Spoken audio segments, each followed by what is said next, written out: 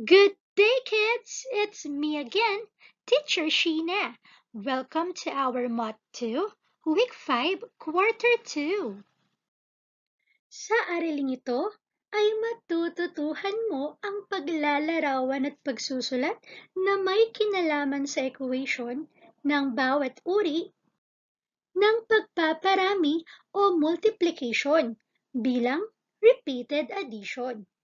Pagsusulat ng isang mathematical sentence ng pagpaparami o multiplication na may kaugnay sa array, counting by multiples, at ang parehong chumps sa number line.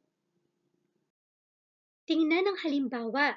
Suriin mo kung paano ipinakita sa pamamagitan ng paglalarawan ang multiplication sentence bilang repeated addition.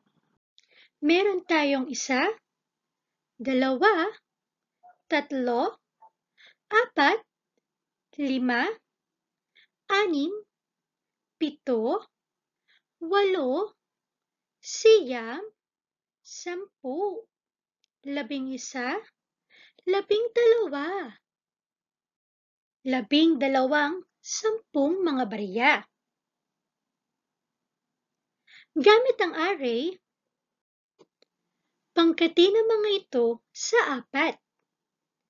Para sa unang pangkat, narito ang larawan. Ikalawang pangkat, ikatlong pangkat, at ika-4 na pangkat. Tanong, ilang pangkat ang iyong binuo? 4 na pangkat ang nabuo.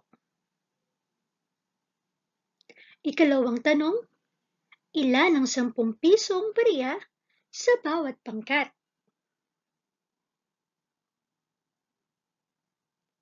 3 pirasong 10 piso. Ipinakikita ng modelo na ang 12 pirasong 10 piso na barya ay ipinangkat sa 4 na pangkat. At makikita mo rin na sa bawat pangkat ay may 3 pirasong 10 piso na barya. Narito ang mga halimbawa kanina. Tingnan mo kung paano ito isinulat sa multiplication sentence at bilang repeated addition. Para sa repeated addition, 3 plus 3 plus 3 plus 3 equals 12. Para naman sa multiplication sentence, 4 times 3 is equals to 12. Narito ang iba pang halimbawa ng paglalarawan ng pagpaparami o multiplication bilang repeated addition o pag-uulit na pagdaragdag. 6 na pangkat ng 2 o ang 6 ay pangkatin sa 2. Ang repeated addition nito ay 2 plus 2 plus 2 plus 2 plus 2 plus 2 equals 12. At ang multiplication sentence naman ito, 6 times 2 equals 12. Bago tayo magpatuloy, alamin muna natin ang mga parte ng multiplication. Una, mayroon tayong multiplicand, number which is multiplied by another number. O kaya naman, ang bilang na pinararami. Sumunod, ang multiplier, the number of times the multiplicand is to be multiplied. O kaya naman, bilang kung ilang beses ang pagpaparami ng multiplicand. Mayroon din tayong product, the result of the multiplication, o ang sagot na ating nakuha. Illustrating and writing a related equation for multiplication is counting by multiples. Pag-aralan mo ang grid. Gamit ang iyong kaalaman sa skip counting, suriin mo ang mga multiples na ipapakita sa screen. Number 1. Unang 7 multiples ng 2. Ang unang 7 multiple ng 2 ay ang mga 2, 4, 6, 8, 10, 12, at 14.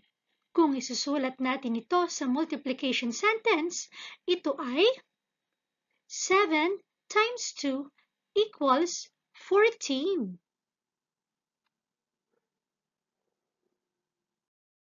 Number 2. Unang 6 multiples ng 3. Mayroong tayong 3, 6, 9, 12, 15, 18. At kung isusulat natin ito sa multiplication sentence, ito ay 6 times 3 equals 18. Number 3. Unang 4 multiples ng 5. 5, 10, 15, 20. Ang multiplication sentence ay 4 times 5 is equals to 20. Gamit ang grade na nasa itaas, tingnan mo kung paano ipinakita ang 3 times 5 sa pamamagitan ng pagkuha ng unang 3 multiples ng 5 o skip counting ng 5. Ang 3 times 5 is equals to 15. Ang unang 3 multiples ng 5 ay ang 5, 10,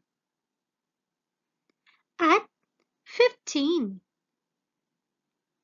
Kung bakit nakuha natin ang sagot na 3 times 5 is equals to 15. Tingnan at suriin mo ang isa pang halimbawa. Ipinakikita dito ang paglalarawan ng pagpaparami o multiplication bilang equal jumps sa number line. 5 times 3 equals 15.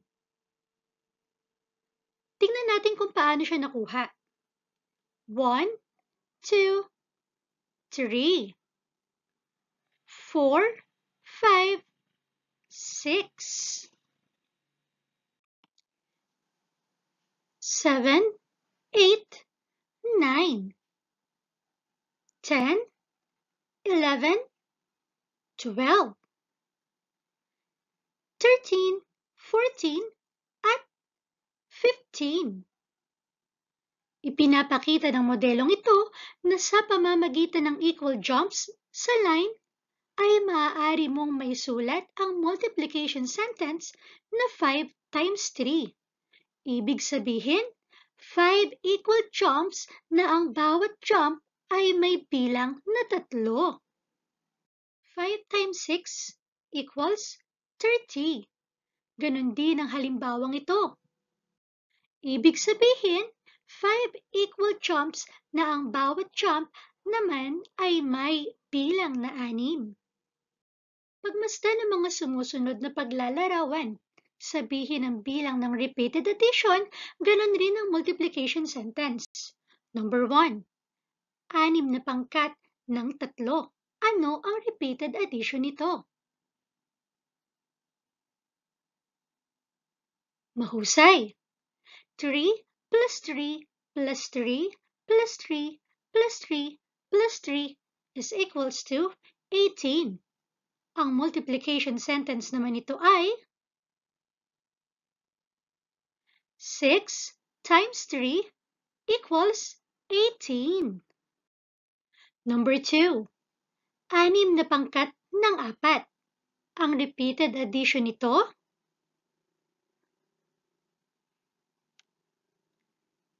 tumpak.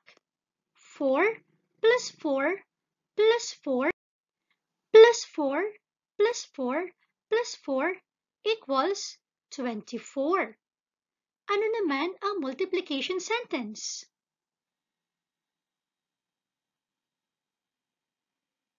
Tama. Ang multiplication sentence nito ay 6 times 4 equals 24. Gamit ang iyong lapis at papel, isulat at ipakita ang sumusunod na mga multiplication sentences bilang repeated addition. Handa ka na ba? Number 1. 6 times 9 is equals to?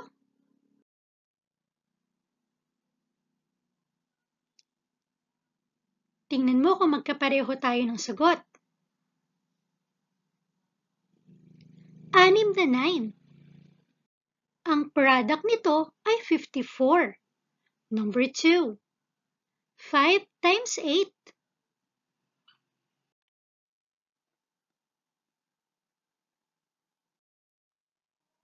Ang tamang sagot ay 5-8. Ang product niya ay 40. Number 3. 4 times 7.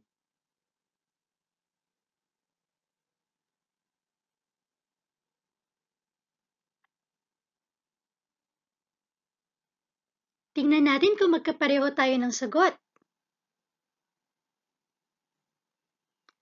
4-7. Ang product nito ay 28. Number 4. 9 times 3.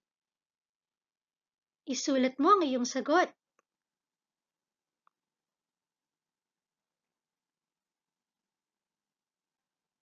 Kung ang sagot mo ay 3, magaling. Ikaw ay tama. At ang product nito ay 27. Number 5. 8 times 4.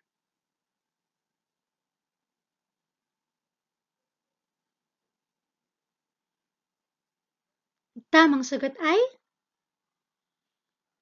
8-4 na may product na 32. Number 6. 3 times 5. Sagot mo?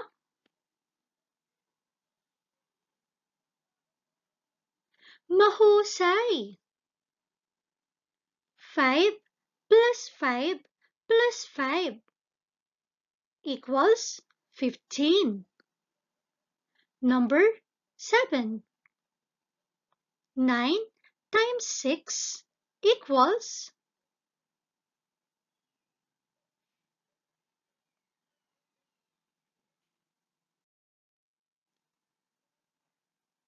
Ganito rin ba ang iyong sagot? Binabati kita. At ang product niya ay 54. Number 8. 3 times 4.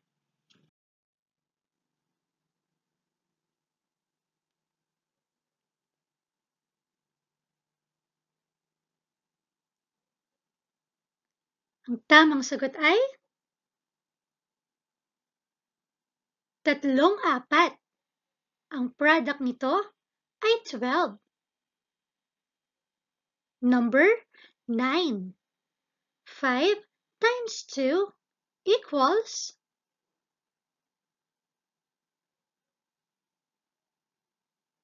Magaling! Ang tamang sagot ay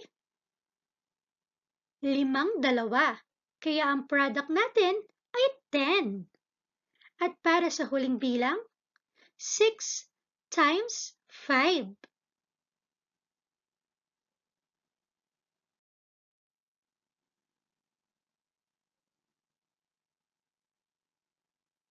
Kung ang iyong sagot ay 6-5 at may product na 30, congratulations! Tama ang sagot mo. Para sa gawaing ito, iugnay ang equation ng mga sumusunod na pagpapakita ng multiples ng isang bilang. Hanapin ang tamang sagot sa katapat na hanay, sabihin ang letra ng tamang sagot. Number 1. 4, 4, 8, 12, 16, 20, 24, at 28. A. 6 times 4 ba? B. 7 times 4? O C. 8 times 4? Sagot mo?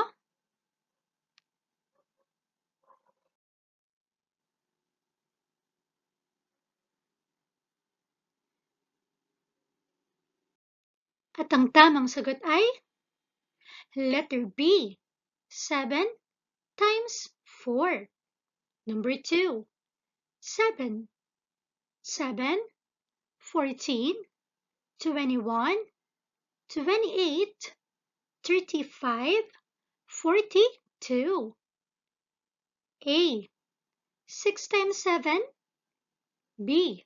7 times 7. C. 8 times 7.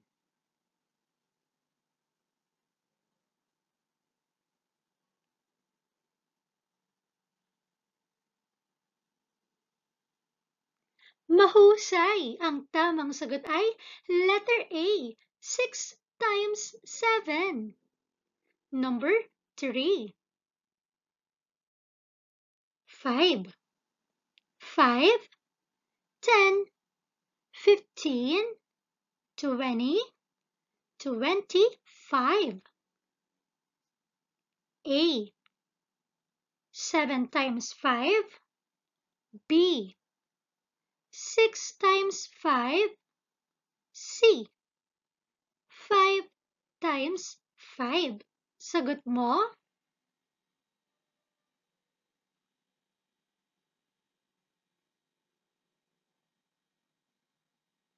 At ang tamang sagot ay letter D. 5 times 5. Number 4. 6, 6, 12, 18, 24, 30, 36. A. 6 times 6. B. 6 times 7. O C. 6 times 8. Sagot mo?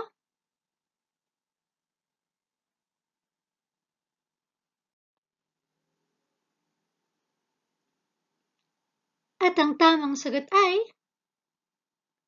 letter A. 6 times 6. Para sa huling bilang, 3. 3, 6, 9, 12, 15, 18, and 21. Ang mga pagpipilian ay A. 6 times 3. B. 7 times 3. O C. 8 times 3. Sagot mo?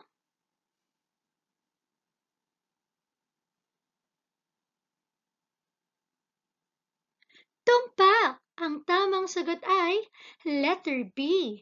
7 times 3.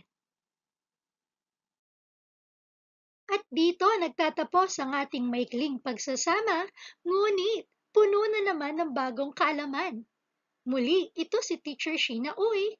If you want more educational videos, please like, share, subscribe, and click the notification bell. Happy learning!